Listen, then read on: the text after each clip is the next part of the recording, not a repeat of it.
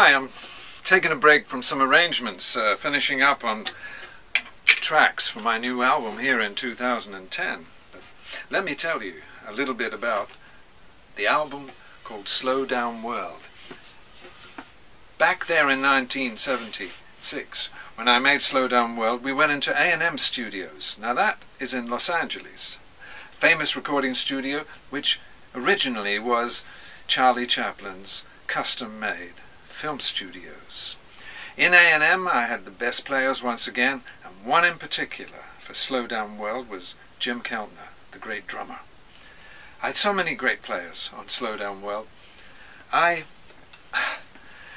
just can't give you the list because there's so many, but on Slow Down World, as the title suggests, I was once again speaking. My mission since day one in 1964 was to bring some understanding, and through my music bring some peace and some calm, chill music.